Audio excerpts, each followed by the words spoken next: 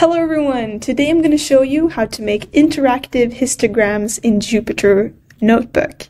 And what do I mean with interactive? Well, you might have a histogram like this, and using the slider, you'll be able to toggle between different variables in your dataset to quickly see how the different distributions are. So to follow along, open up a new Jupyter Notebook or a Kaggle notebook. And for this tutorial, I'll be using the Brainstroke dataset that can be found on Kaggle. And if you're on Kaggle and want to add a new dataset, you press this button right here, click Add Data, and then search for example, Brainstroke dataset. And then you'll be able to add it to your project.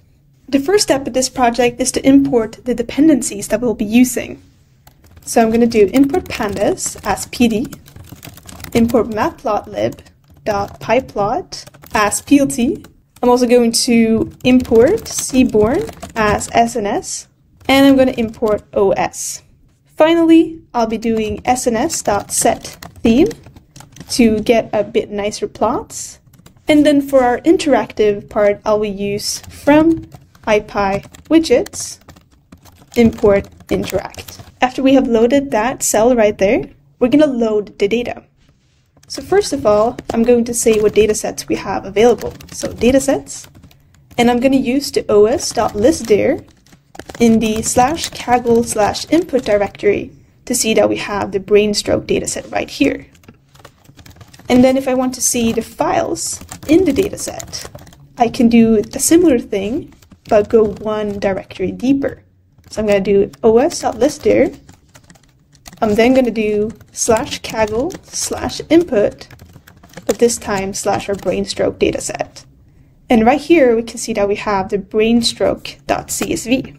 And then to open up the CSV file, I'm going to do dataframe is equal to pd.readcsv, and I'm going to add this whole data path right here, / this file that we found over here. And then we can do dataframe.head to see the first couple of rows in the dataset. And then to find some statistics from this data frame, we can do dataframe.describe. And here we can see things like the count, mean, standard deviation, and also the min and max for the different values.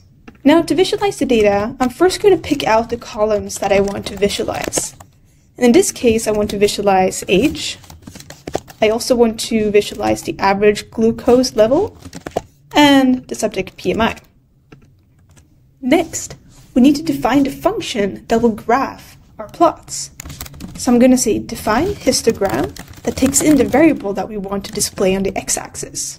Next, we're going to say fig,x equals plt.subplots, where we can define the quality of our plot and also the fig size. For example, 5,5.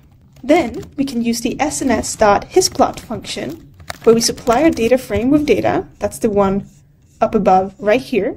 And we can say that the x variable should be the variable that we pass into this function, and the hue, therefore like the colors that we want to use in this plot, could be the stroke or some other variable. And then we can also say element step to have one of the variation of this hisplot. And then you supply our ax that we use here to say that we want to have this hisplot in the matplotlib figure.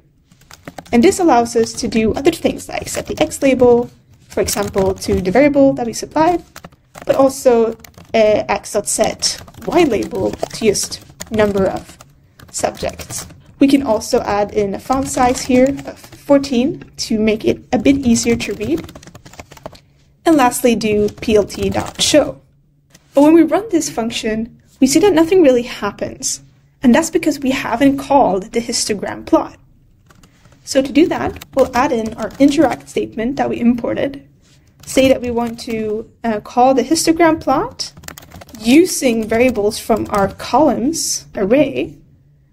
And lastly, we can also put in a default value of, for example, age.